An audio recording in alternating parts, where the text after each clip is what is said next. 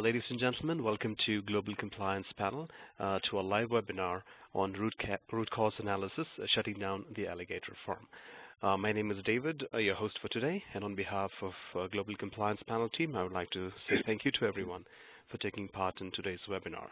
Now, today's webinar will be presented by Mr. Tony DeMarinis. Now, Tony has a BS degree in biology and microbiology and an MS in quality management. He is currently quality manager at Sealed Air, a manufacturer of packaging for medical devices. Previously, he was quality systems manager at CR Bard, director of quality assurance at Scott Laboratories, and senior microbiologist at the National Cancer Institute. He is a certified biomedical auditor and certified quality manager by the American Society for Quality. He also teaches refresher courses for these certification programs through the local RIASQ section. Tony has over 20 years experience using quality management systems, techniques, and also value-added auditing, including he has a failure investigation and root cause analysis to improve process and products. We're really honored to have someone as distinguished as Tony with us to present today's webinar. And before we begin, I would like to inform you of the program outline for the session. The webinar, as you all may know, is for 60 minutes duration. First, Tony will take you through the webinar, highlighting the areas that would be covered, and he will then share with you his presentation.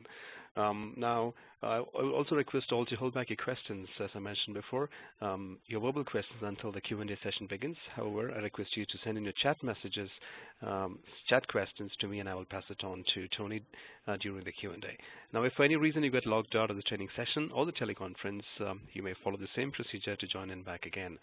I hope everyone is ready to start the session. I now request Tony to take it from here. Tony? Okay. Thank you very much, David. I hope you can all hear me.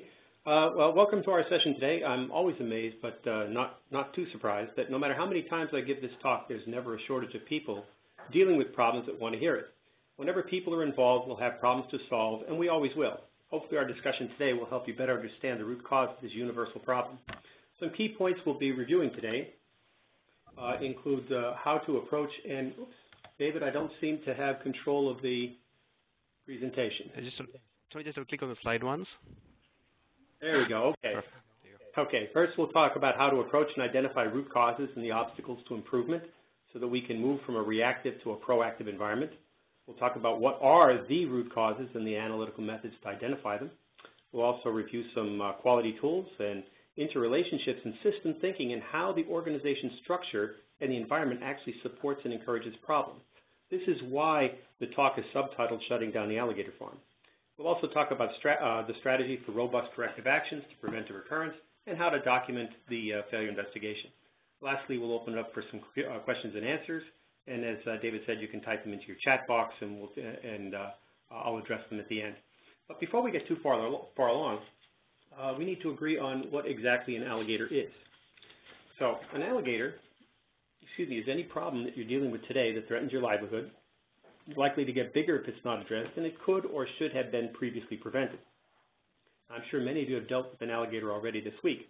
Some examples include back orders, supply issues, rework, rejects, changes, complaints, recalls, et cetera, et cetera.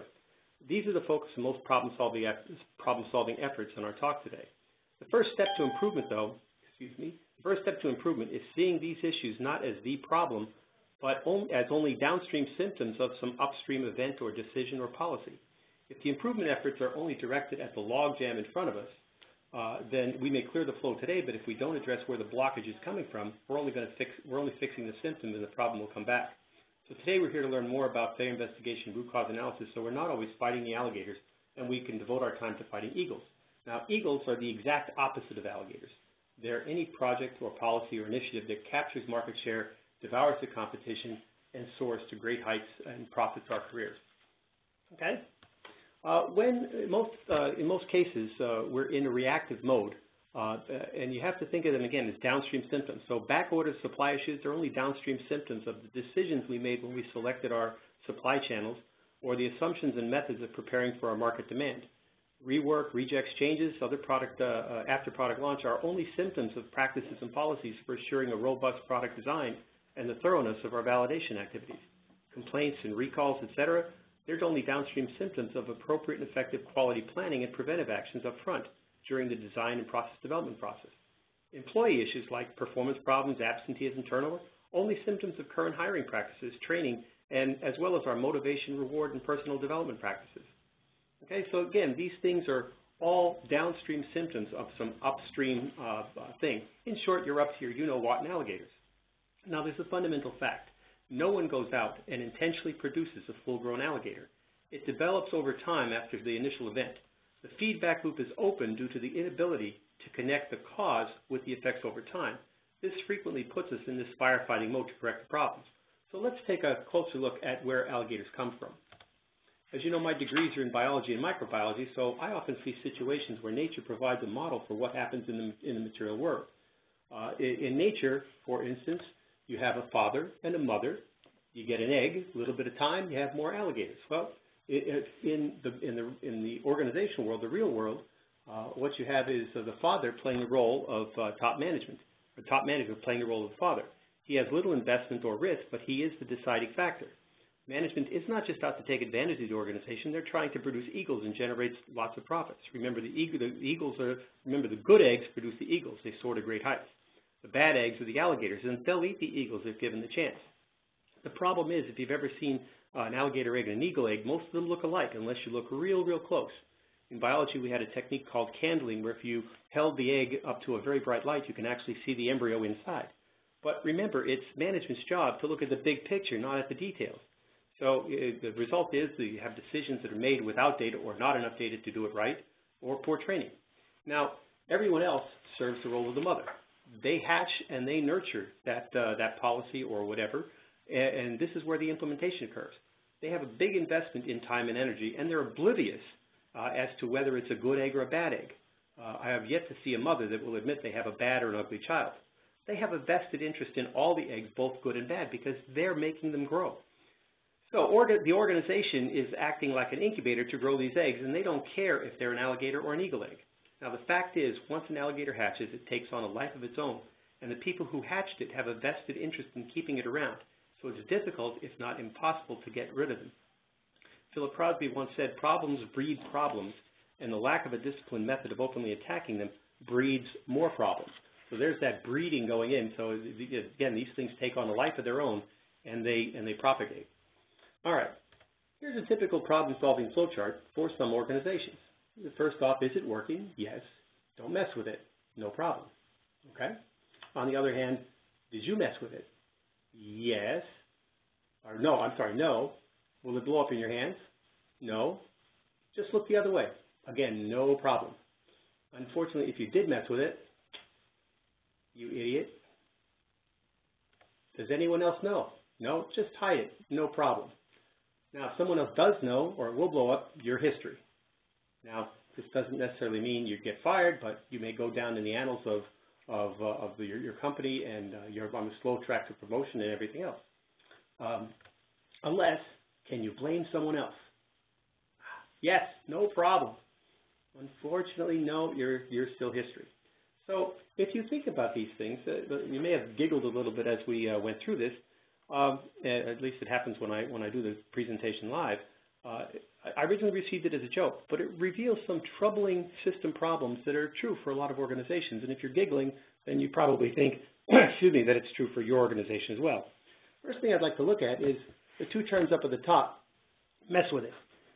This denotes a resistance to change. Mess is a negative connotation, usually to be avoided. Critical precursor to real improvement is realizing that there might be a better way and a willingness to pursue it. I know when my mom said my room was a mess, it wasn't the time to go and ask her for the car keys. The next one we have here is you idiot. Another negative label. It instills fear of failure in any risk takers that are out there. And your history.